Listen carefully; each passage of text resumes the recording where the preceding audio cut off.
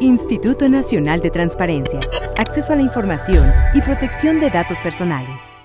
El comisionado presidente del INAI, Francisco Javier Acuña Llamas, participó en los foros regionales organizados por el Tribunal Electoral del Poder Judicial de la Federación, en donde afirmó que es fundamental fortalecer el diálogo entre las instituciones públicas y la ciudadanía ante la consolidación democrática que logró México el pasado 1 de julio como resultado de la evolución democrática que inició hace 40 años. En ese sentido, subrayó que entre los retos se encuentra el acercar el derecho de acceso a la información a la población en situación vulnerable, como una llave para acceder a otras garantías que contribuyan a establecer una democracia que permita mejorar la calidad de vida de los mexicanos.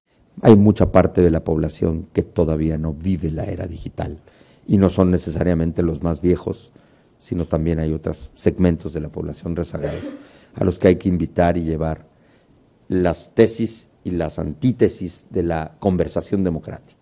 Finalmente, el comisionado presidente resaltó el papel de los organismos autónomos en la evolución de la democracia en México. El INAI y el Instituto de Transparencia de Nuevo León somos termómetros de la legalidad con las que se efectúa el diálogo entre el ciudadano y el Estado. Venimos a reforzar un diálogo entre el ciudadano y el Estado. Los foros regionales fueron organizados por la Sala Superior del Tribunal Electoral del Poder Judicial de la Federación y la Sala Regional Monterrey. Instituto Nacional de Transparencia, Acceso a la Información y Protección de Datos Personales.